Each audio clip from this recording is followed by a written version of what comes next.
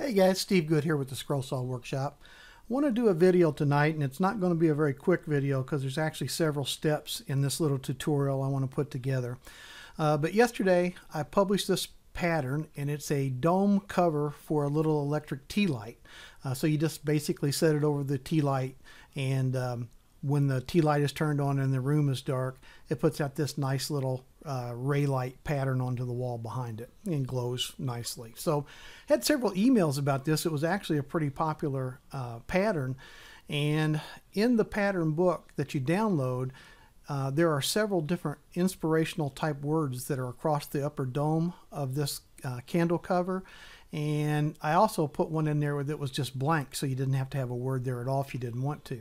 Well, I had at least 3 emails over the night where people wanted me to either add different text to the circle, or if I could show them how to do it, they would try to do it themselves. So I want to show you in a program called Inkscape, which is a free vector graphics program that you can get at inkscape.org. That's INKSCAPE.org. And that program is free. Now, I don't use that program to create my patterns. I use a program called CorelDRAW, and the steps to do it in CorelDRAW are much shorter, but CorelDRAW is expensive, so I didn't want to try to show you in that one. I'm going to show you in a free program. So I'm going to bring up Inkscape, and this is our main screen of Inkscape. And the first thing we need to do is we need to import that dome that we want to add the text to into Inkscape. So if you've downloaded the PDF of that pattern that I posted, you can go up to File, Import, and navigate onto your hard drive where the candledome.pdf program or pattern is. Open it up, and that will bring up your PDF import settings. Now, Inkscape will only import one page of that PDF, and that's all we want anyway, so that's fine. So over here on the right, you'll see the page that it's trying to import. And obviously, this isn't the one we want. We want to use our select page number right here to scroll over to this page right here, which happens to be page 6. Now, it's going to import the whole page, and all we need is this little dome right here. But if we click OK, there's that whole page imported into Inkscape. Now, when Inkscape imports a graphic or a page of a PDF, it imports everything grouped together. So you can see if we have our pick tool up here selected, whoops, let me close that down. If we have our pick tool up here selected and we click on it, it'll put a bounding box around everything. We don't want everything. We just want this piece right here. So with it all selected, if we go to Object, Ungroup, you can see now we've got bounding boxes around all the individual pieces. So we can take this piece we need and bring it over here. Now we can highlight all these, hit the delete key on the keyboard, and get rid of everything. Okay, so there's the dome that we need to add the text to. So the next thing we need to do is actually put the text on the screen that we want to use. So we go over here to our text tool, select it, click on the page, and that'll put our text cursor up there on the screen. And now just type in the name or whatever you want to put on top of this arch. It could be a family name, anything you want it to be would be fine. So this is not exactly the font that I want to use. I want to use a little bit simpler font. So if we go up here and click on this text dialog box up here, it brings up the text and font page. And this is where we can go through and select exactly the font we want. So this is the one that's selected here right now. And what I actually want to use is one called Arial Black. So I'm going to scroll down to the Arial Black font because I just know it's a nice heavy looking font. So I click on Arial, I go down to heavy, and you can use any font you want. I want to make sure the size is 48. So the font size is 48, and that's what will fit on the top of this circle the way we want it. So we've got Arial selected, heavy black, which can be any font you want to add to it, and the size needs to be 48. And now with this text over here selected, we can hit the apply button, and that will change it to this Arial heavy black font that I wanted to use. Okay, now the next step that we need, I'm going to go over here and click on my pick tool. The next thing we want to do is put this text, wrap it around the top of this dome. Now, I'm going to go ahead and do that and show you why we can't directly just put this text on top of this dome and make it work. So don't pay attention to these steps so much, because I'm going to go over this in detail when we do it the next time. So to put text on a curve, you select the text and the path you want to put it on. So you get everything selected. You go to text and put on path, and it will automatically take that text and put it somewhere on that curve. The problem is it doesn't put it where we want it on that curve. It puts it over here on the side. And to get this text back to the top in Inkscape, you actually have to rotate the whole thing. Well, obviously right now, if we double click on this and get our rotate arrows up here and we rotate it, we're rotating everything. There's no way to just rotate the text along the curve, or at least no way that I know of. So that doesn't work for us. So what we have to do is have an intermediate step. So I'm going to back up now, and we need something that we can apply that curve to, or that text to, that we can then move the text over to this. So I know that this circle is 5 inches in diameter, so I'm going to go over here and select my circle tool and just draw a circle on the screen. Doesn't matter about the size. Come up here and select your pick tool with the circle selected with the bounding box around it. You can go up here to your width and height indicators, and you want to make sure that this is set to inches. If you got it on millimeters or centimeters, it won't work. So make sure you click on this little down arrow, select inches.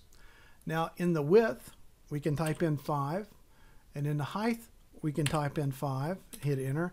And now we have a circle that is the same size diameter of the dome that we want to apply our text to. So now we can do that same thing we did a minute ago. We can take our text and our circle, select them both. Don't select this, just select these two right here. And I did that with my pick tool. Click here, drag around both the objects, and they're both selected. Now we're going to go up to text, put on path. Now you can see it took our text and put it down here, and why Inkscape does this, I don't know. It seems like it would make sense for it to put it at the top and let you move it from there, but it doesn't do that. So it puts it over here. So now if we rotate this thing, we can, because we don't care what this looks like, and we do on this, we can rotate this back to the top, then break it apart and put the text over there, if that makes any sense. So let me show you something that will be confusing at this point, and this is what I'm about to do now is the wrong way to do it. But I want you to see this in case you make this mistake. So right now we've got the text selected and we've got the circle selected, and if we click one more time to get our rotate arrows with both of these selected, and we go to turn it, you can see that the text is not rotating around the center of the circle. That don't work. Okay? So what we actually want to do is do it this way. Select both of them, go to our text, put on path. Now click off up here in just the white area, so neither one of them are selected. Now click back just on the circle, and you can see down here that the bounding box does not go around the text, it's just around the circle. Now when we click the second time to get our rotation arrows, now when we rotate it, the text will rotate around the center of that circle, and we can put it up there where we want it.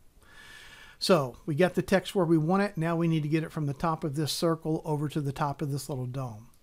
So what we do is we take the text, pull it away from the circle. Actually, there's one more step we got to go through here that I forgot about. With both of these selected, or I'm sorry, with just the text selected, go up to path, object to path. Okay, you don't see anything happen, but it did, and what it did is it turned this into a separate path so we can get it away from this circle. Okay, so now we're not quite ready to put it on the dome yet. There's another step in here that's very important, and this is just one of those things you're going to have to watch this video until you remember it, because this is one of the steps that's so easy to forget. With this text selected, we've got to go up to path, object to path. Now it's still selected. You didn't see anything happen, but now if we go to object, before I go to that point, let me bring the circle back over here, and we're going to line this text up where we want it before we go to that step. I'm going to back up, make sure that made sense, because I screwed that up pretty bad. Okay, let's get everything set back up. So now we've got the text on the path. We're going to rotate this around to the top. All right, we get it where we want it. select everything, or I'm sorry, select just the text, path, object to path. All right, now we can get rid of the circle. Now we go back over here and we do object to path. Again, now we can bring our dome over. And what we want to do is we want to line up this text just overlapping the top of the dome. So I'm using the arrow keys. You can use the mouse to drag it around, but all we're trying to do is make sure that the letters touch the top of this circle all the way around. Okay? So now we've got the text lined up where we want it. We're still not quite ready. We got to go to just the text selected. Then if we do object, ungroup, now all the individual letters are ungrouped. Now we can click off of that, lasso everything to select all, go path, union, and it will merge everything together. And at this point now, you can see we have the text around the top of our dome. Now, I know that's a lot of steps, and I threw a little bit of curve balls in there on you, so you're going to have to probably watch this a few times if you're not familiar with Inkscape. I know it's complicated, but unfortunately in this free program, and with my knowledge of this free program, this is the only way I know to do it. I did do a little research to see if I could find a easier way with less steps, and if there is one, I couldn't find it. So I think this is the way it's done. So anyway, that will let you now cut this part of the dome out and use it with the rest of that pattern to have your family name or a friend's name or anniversary or whatever you want to put on it at the top of the dome. I'm Steve Good. Sorry that was so confusing, but hopefully you got some good out of it. Catch you next time here at Scroll Saw Workshop.